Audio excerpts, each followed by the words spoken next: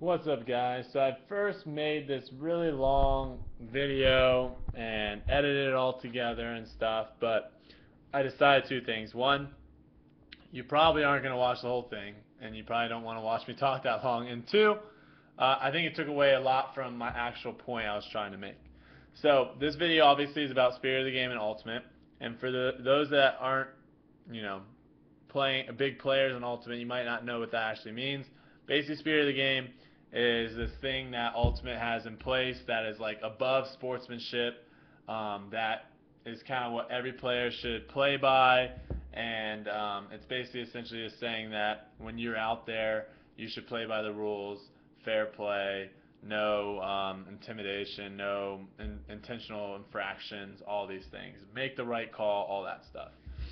So essentially, I'm just going to talk real quick about why I think Spirit of the Game doesn't work at the highest level, and I'm going to use the example of the World Championships right now being played over in Japan. I've watched several games from the championships, and I've noticed a trend in all of them. And just looking at it from a very basic standpoint, mostly every team on every poll throws the disc offsides. And just like if you know football, you have to stand behind the line before the kicker kicks the football off. And Frisbee, same way. You have to stand behind the line before the guy tosses the disc off. And either the poller, the guy throwing, or someone on the team is pretty much over the line every single time. And you may be saying, Brodie, this is stupid. That's a really stupid rule. Not a stupid rule, but like it's a really small thing to get upset about, whatever. And I'm saying right now, if we have people watching this game for the first time, that's the very first thing they're going to see, right? It's the very first thing that happens in every point is one team standing off sides, throwing the disc from off sides. And if I bring in someone that's never seen Ultimate before and I go, dude, watch this sport, it's really awesome, the very first thing they're going to say before anything else is, are you allowed to just run off sides? Are you allowed to do that? And I'm going to say, no, it's actually a rule that you can't do it. And they're going to say, well, why isn't it being called? I'm going to say, well, because we don't have referees and they're supposed to call it themselves and stuff like that. So basically, the very first point of almost every single point being played right now in the World Championships over in Japan is starting off with one of the teams cheating. Ah! So, and I mean, you can look at this from a bunch of different standpoints. There's a bunch of calls that were made that the person called, and because there was a crowd watching and booing basically the call being a bad call, they reversed it. If there wasn't a crowd there, he would have kept the call. I mean, I think having observers, so World Championships has no observers at all. I think having observers, which are people that basically are referees only when you want them to be.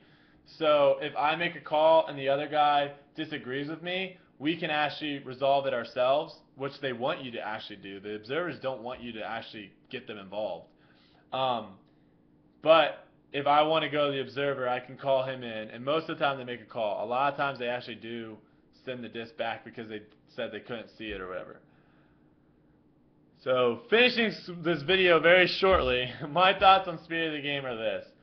I think at the basic level, it sounds good, it looks good, but it doesn't work. Essentially, it doesn't work. I mean, just think about any pickup game you've ever been a part of. Basketball, football, any sort of pickup game like that. If you actually started playing that pickup game and then all of a sudden someone came into it and said, hey, the winning team gets $1,000. Is that pickup game going to be fun to play? No. People are going to be calling travel. People are going to be calling foul. People are going to be calling charges in a pickup basketball game because they're going to do whatever it takes to win. And that's just like what we're seeing at any high level. The team is going to do whatever it takes to win. Plain and simple. And if you're not doing whatever it takes to win, you're probably going to lose the game. Hate to break it to you, but that's how sports work. If you don't do whatever it takes to win, you're probably going to lose the game. And I'm not talking about fouling the guy every single time on the mark is doing whatever it takes to win. I'm not talking about grabbing the guy's jersey every single time he's about to get open on you. You know what I'm talking about. It's playing at a level that your main goal in that game is to win the game. So I'm ending it on this because I can talk again. I'm going over 5 minutes here. But post in the comments what you think about Spirit of the Game. Essentially, my point is this. If you're having a competitive game at any level, and you're taking away a third party from being able to call the game, and you're making the players call the game, it's going to be played in a way that outside people watch it going, what the heck's going on? So that's my point. That's just my point. I know that much of you probably disagree with me. Whatever. Post in the comments. I want to hear about it. I think it's important to have different sides of every argument.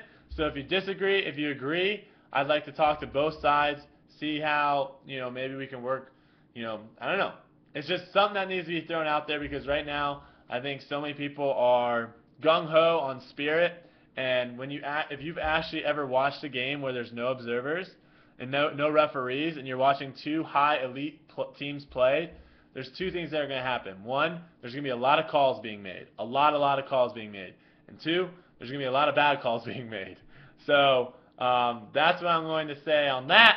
Post in the comments. I'm curious to see what you guys have to say. And yeah, I got under 7 minutes. Cool. Perfect. All right. Peace. Man up.